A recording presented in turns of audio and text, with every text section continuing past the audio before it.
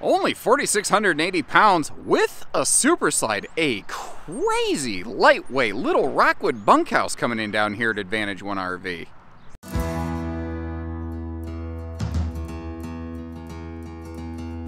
Now, it's not a perfect time capsule, but I don't think there's anything here that you need to really apologize for too awful much. It's got a couple spots that I'm going to point out as we go through, but everything I can see indicates this RV is like perfectly campable. And you know who I think this would be just an amazing fit for? Is like a first timer with a half ton or something like that.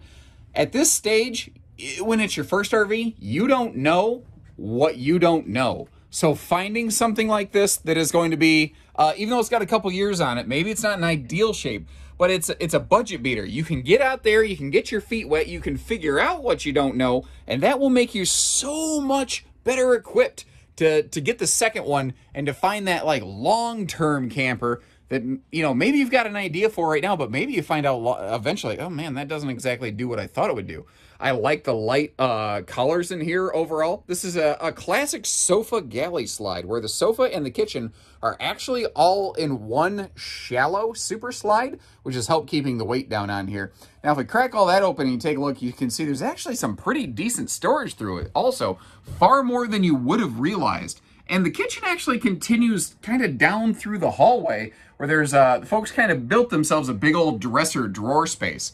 Another thing I want to point out here is that the kitchen counter is way deeper than you realize. We tend to only look at things like how wide are they. Look at how deep this is also. So like your appliances and stuff, you can put behind your main fixtures right here, your coffee maker type stuff. So it's there. You don't have to like pull it out every day, but it's not eating up your like dedicated everyday primary space. There's drawers below the dinette over here. Rockwood's always been a brand that kind of does a little bit more. I love that free-floating table too, so that if you want to, you can take that thing outside. Nice campsite viewing window, something a lot of people look for in today's market that is hard to find. And a big pantry over here, because the kitchen's kind of like sort of split.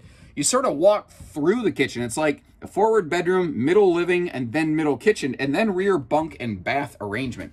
Now, there's been, like I said, a couple little glitches. There was a cold crack here on the floor. And the folks basically have just a nice clear seam tape holding that back down. It's not visually perfect, but again, if what you're looking for is to beat some budgets, that'll be a good option for you here. I do believe there was a little trickle of water that snuck through here, and I think somebody went through and put some Kills on it to try to, you know, get that stain off of there and make sure it wasn't going to become a mold factory. There is a spot up in the bedroom that had suffered a leak. I won't hide stuff like that from you. I think it's minor, so I'm not making a big jumping jack deal out of it. We'll take a look at it when we get up there. I have not looked at these rear corners, pardon me. No, I don't see anything yet. I tell you, if you're looking at used RVs, the top four corners are absolutely the first place you should ever be looking. Those are the most common culprits. If there ever has been any sort of water intrusion, which is fancy talk for leaks, that's where it's probably going to happen. Now, I've got the two single bunks and a really compact bathroom. It's an arrangement you don't see very much in today's market. It used to be very popular because it allowed the RV designers to really minimize the amount of floor plan space that bunks and a bathroom occupied. Today's bigger double bunks and bathroom arrangements, they require the camper to be bigger, heavier, and more expensive, which this one, again, barely, not even 4,700 pounds. I think it was like 4,675 or something like that. This thing is crazy lightweight considering having the big slide like it does. And again, with that arrangement, with the way this is kind of positioned, even though it's a shallow slide, it still looks and feels nice and big in here. The opposing windows, I think, are one of those things that really helps it along, too. Also a good window to be able to keep an eye on your campsite in case the kids start screaming bloody murder. Now, the front of this, again, to keep the whole RV shorter and lighter weight, this has a classic, almost Fleetwood-style east-west corner bed. This is not a walk-around front bed like you tend to find in a lot of slide-out campers today. You don't see a lot of designs like this in the marketplace anymore. It used to be, again, a very common thing. It's a corner camp queen. You see the side stand over there, a couple sets of outlets. You can actually still see, just even way back when, Rockwood has always had a full aluminum frame under any of the furniture they make. That's just one of those things they do. And like front windows, when this was made, everybody had a front window. Most brands phased them out. Rockwood's like one of the only ones that just never stopped doing it. They just always kind of did it better. And again, like I said, there has been a leak in the bedroom area here, and I hope you appreciate the fact that I stop the show, I make sure you folks get to see this stuff before we move on. We are a family-owned and operated outfit right here, and it is our integrity that we hold pretty dear. That's what I think really has helped us succeed against so many of the really big, like, chain sort of stores out there.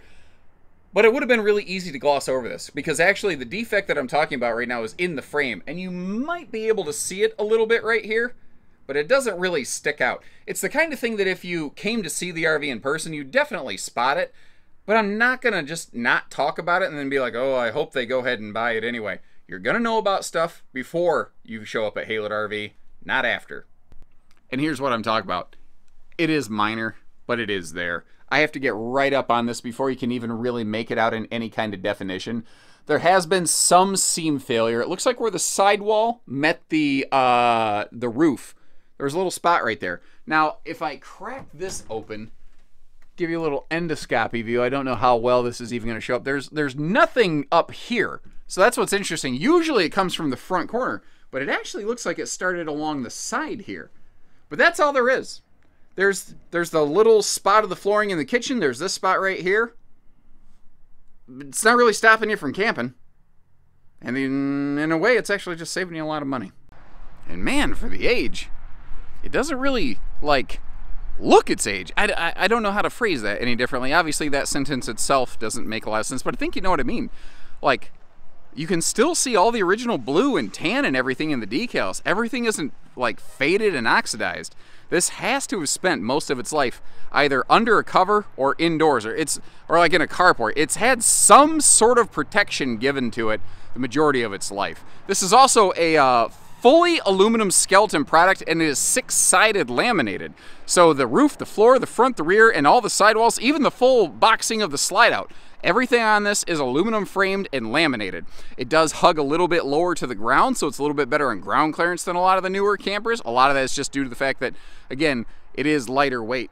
The tires look good. You know, like, let me get you right up here on top of the decal so you can see what I mean. Like, they don't... An RV of this age, I just assume by default is going to have all sorts of peeling and flaking on the decals. I don't see that here. And I mean, again, even given the age, the awning doesn't look bad. It's not a brand new awning or anything like that, but again, there's nothing on this RV that makes me think, ooh, you better do that for it before you go camping.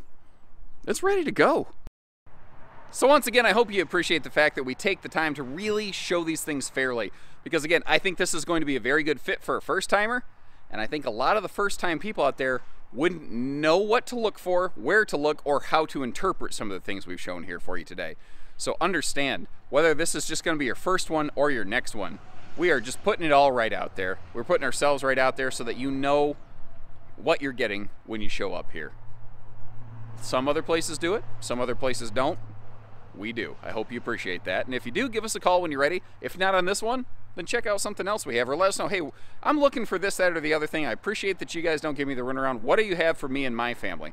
Let our team go to work for you. We'll find you something. We'll get you camping. So take care, stay safe, have fun, and happy Haylett camping, everyone. A1, have an A1 day. Word Advantage 1 today. Oops.